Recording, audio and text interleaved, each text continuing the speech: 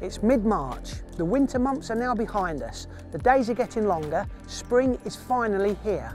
This means up and down the country, silverfish qualifiers and leagues are now all finishing up. One of these competitions is the England Trust Zerofit Silverfish, with 33 anglers earning an invite to the grand final. Now this event has a prize pot of £10,000, with a first prize £5,000 to the winner. We're back where the final took place, Barston Lakes, with this year's winner, Steve Hemingray. And Steve has agreed to share with us his winning rigs and tactics that earned him this prestigious title.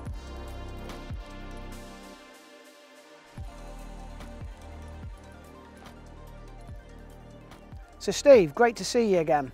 What made you decide to fish these England Trust Zerofit qualifiers? Yeah, they're great matches all over the country, attract the best anglers from everywhere and, you know, fishing with the best. Yeah, you're not kidding. I see in the final that there was former world champions, Fishermania and Match This winners. It really was a who's who of anglers. Yeah, and that's what I like to do really, you know, compete against the best and try and raise your own level. So the final this year, held at the fantastic Barston Lakes.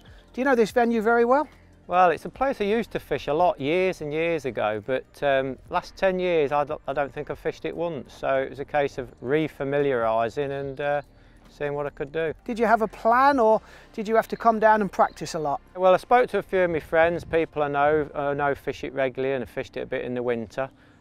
Formulated a little bit of a plan that might work, and then I came down here and had a practice, fished the practice match, fine-tuned a few things to suit my way, if you like, and yeah, took it from there really.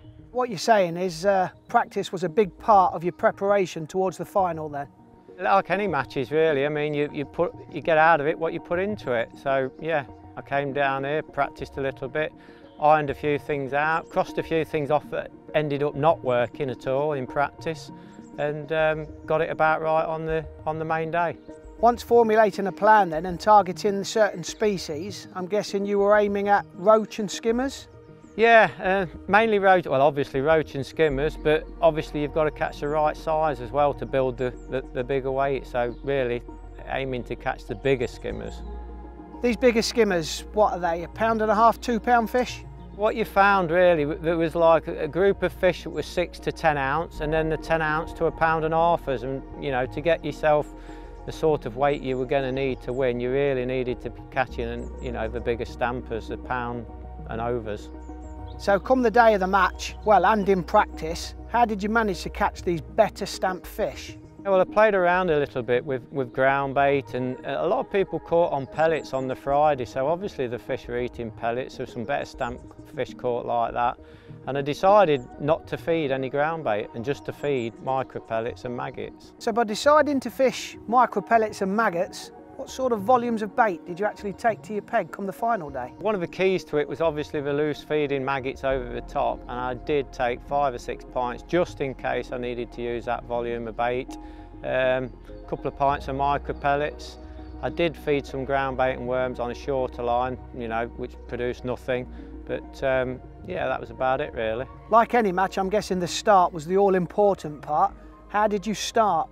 I fed half a cupful of micro pellets, half a cupful of maggots, fed me shorter line with my ground bait and worms, and then started with a kinder on, kindering maggots and pellets, and then loose feeding over the top as well, every chip out. So rigs, Steve, was it a case of a standard skimmer rig where you have a bolt down and a couple of droppers? No, I fished it slightly different from that. Basically I had rigs from 0.2 of a gram to 0.75 with strung out shot, you know, in the last foot or so. Like a bulk, but a strung out bulk. And then I'm guessing, was it just a case of laying a couple of inches of line on the bottom, or? Yeah, well I started the match off like that. I didn't have a bite for an hour, but once I started to catch a few fish, I just felt it was towing through and it was just nicking the bottom a bit too much for me. So I shallowed up to dead depth, and really this was the key moment. And I believe that this is the reason I went on to win, because the difference was monumental. It was just like a light bulb moment. All of a sudden I was catching one every single put in. So very similar then to how you've actually fished today. Yeah, just started off by a big pot at the start, half and half, maggots and micros. Then started the match with the kinder, again, half maggots, half micros, and then just loose feeding around it. And once I started to really put a few fish together, it was a case of just taking the kinder off and just loose feeding. One thing that was clear today, Steve, was that when you were catapulting your bait out, it was definitely dropping short of your float. Was this on purpose? Yeah, and now and again I will put some round the float, but in general I want to be feeding past it to keep the bulk of the fish feeding just short, and then I can pick them off without getting too many foul hookers and things just past.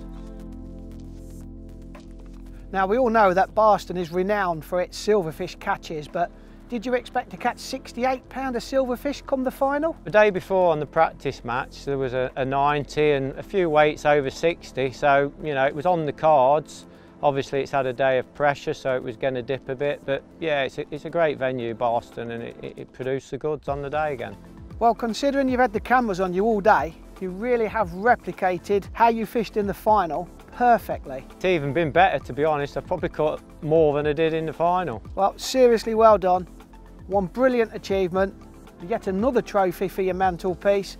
Well done, Steve Hemingray. Thank you, it's been a pleasure.